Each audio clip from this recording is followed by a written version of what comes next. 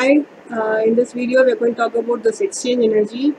Before talking about this exchange energy, we want to know that certain things.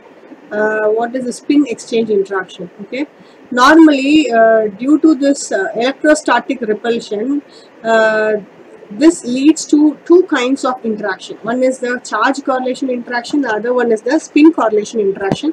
This is because of the electrostatic repulsion. Okay, charge correlation interaction is nothing but when a two electron is being separated with a distance r.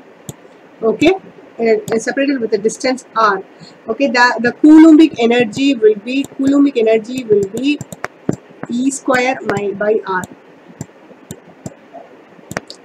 That is, as distance increases, energy get decreased, and therefore it will be more stable.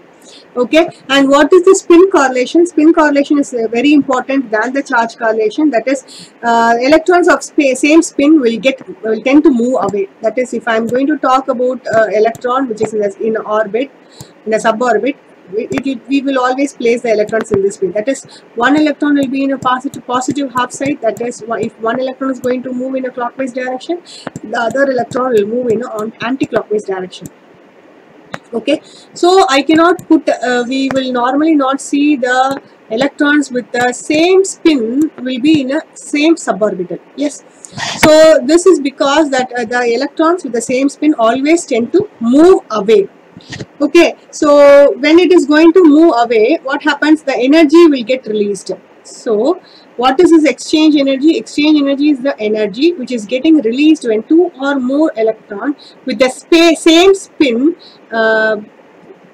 exchange their position in a degenerate orbital of a subshell. So here we are talking about this d orbital. The d orbital will, we all know it is the suborbitals will be in a degenerate state.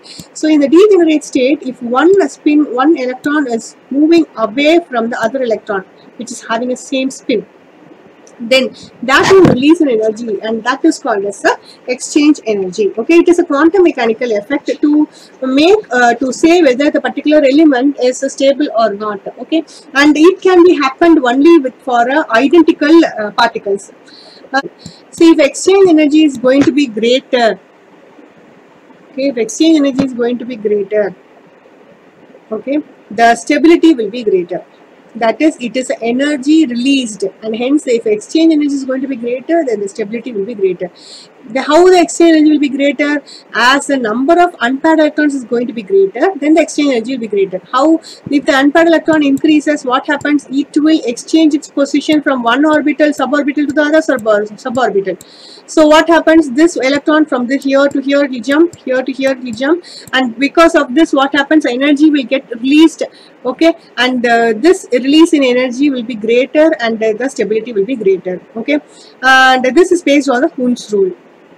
For example, this exchange energy can be calculated with the help of a formula which is K into N into N minus 1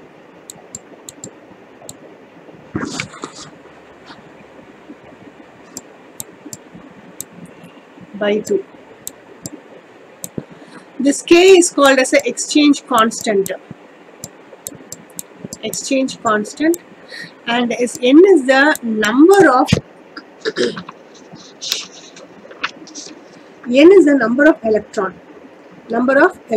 Okay, and here if I am going to talk about this chromium, here I can talk about chromium. Chromium has an electronic configuration as 3d4 4s2, and we all know the stable ground state configuration will be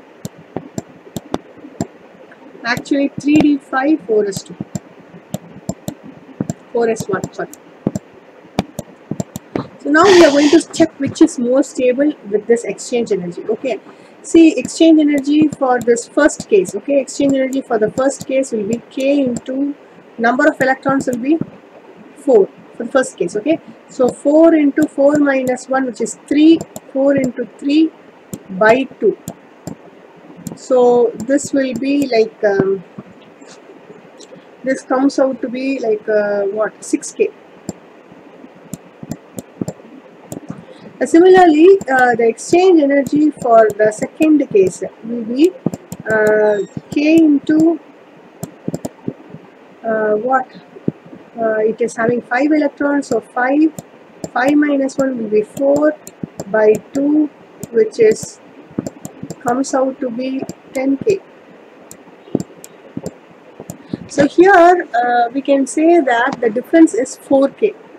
So here in this second case, the exchange energy is 4 times greater than the exchange energy of the first case.